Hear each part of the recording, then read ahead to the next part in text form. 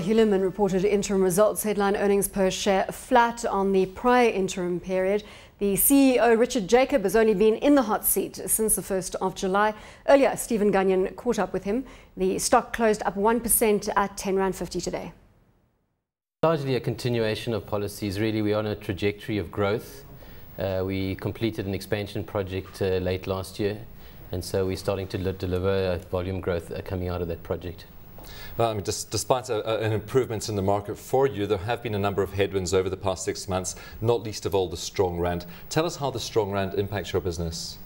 Yeah, we're an exporter. We export about 75% of what we produce. The rand is currently at the same level it was in 2003. So our revenue really is capped by the rand dollar, but inflation has affected us quite strongly in the South African market. How do you work with the rand going forward? Because of course we know that the rand never does what you expect it to do, does what you least expect it most of the time. Do you have to work that into your model, and to what extent can you hedge against the rand? We don't hedge against the rand. At the end of the day, it's really all up to us and our operational performance. We focused on delivering out of the assets that we have. Our business model is sufficiently robust to withstand a strong rand, albeit not at the same profit level.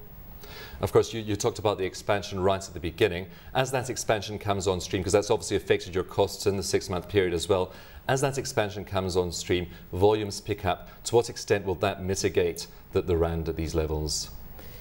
Yeah, look, we have a significant growth ahead of us. We really haven't delivered much yet from the project. That's only starting now, and over the next 2 or 3 years our volumes will grow considerably faster than our cost line. So that will deliver significantly improved profits going forward. Obviously the magnitude of that profit is determined by the rand dollar. And of course, just with that strong rand, you're also faced with cheap imports, and you have actually applied to ITAC to perhaps introduce more levies on cheap imports. Have you had any response from them? What's the chances of actually getting that through? Yeah, we've lost, the South African market has lost about 15 to 20% to imports of cheap Chinese extrusions. We've submitted applications both for rolled and extruded products over the last 6 months, and we're hoping to make some progress with ITAC before the end of the year. Your exports, you said 75% of your product is exported. What markets are we looking at? Because of course we know Europe under pressure at the moment. Some areas showing stronger growth than other areas. Are you exporting to Europe mainly? No, most of our exports are to the US, but we have a very diverse geographical profile from South America, North America, Europe, the Middle East, and quite a large position in Asia as well. And prospects for the second half, you've mentioned it a little bit. What would you expect for the full year? Look, we're looking at increased performance out of the business going forward. We're expecting to see increased profits in the second half of the year, but as you know, the current strength of the rand is quite a concern because we're an exporter. Where would you like to see the rand from these levels? What would be a comfortable level for you? I think for us, we ask no more than just purchase power parity. For the rand to follow inflation rate differentials between us and US or Europe would be more than sufficient for us. Okay, in that case, what do you think a fair level would be? What would a purchase price parity level be for you? Probably 8 to 8.50 at the current level, if not closer to 9. Again, Simon, just coming back to the point that Richard Jacob has only been in the hot seat for 3 weeks since the beginning of July, and obviously having to navigate the somewhat choppy media waters at the moment. What do you make of the investment case behind Hulamin? Bearing in mind, they did do that rights issue recently, 750 million rand being raised to restructure their debt, and hopefully shareholders are going to see some value extracted from that rights issue. Bronwyn, you know, I think the best case we can make for Hulamin is frankly probably a weak case. I mean, they came to market in 2007 at above 30 rand, they're down at 10 rand and change. And make no mistake, it's been a really, really tough global market and the like, particularly for their sector in terms of demand disappearing, costs in terms of labour and Eskom and the like going up. But yeah, a couple of things. Firstly, they've got that deal with BHP Billiton and the supply agreement from BHP, which is disappearing. They haven't yet nailed down the new supplier in that regard.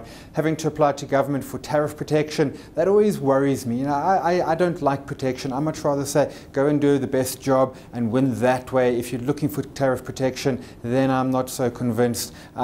We didn't see huge turnarounds coming through. Yes, debt paid down from the rights issue and the like, but I look at Hulamin and I don't see a compelling case at all.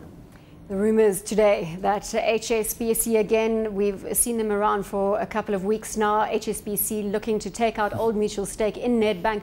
Old Mutual is 2% higher at the close, that at R13.85. John Cairns earlier said certainly the rand is rallying on the back of these rumours with that 7.36, 7.35 level on the dollar rand. What do you think the story is here?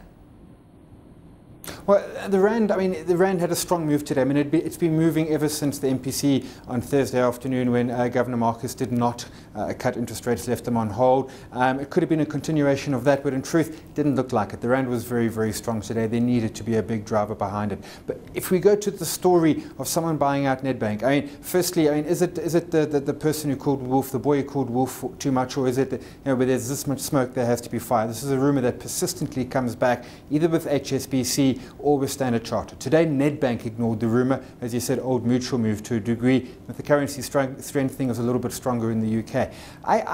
The investment case for either makes a lot of sense.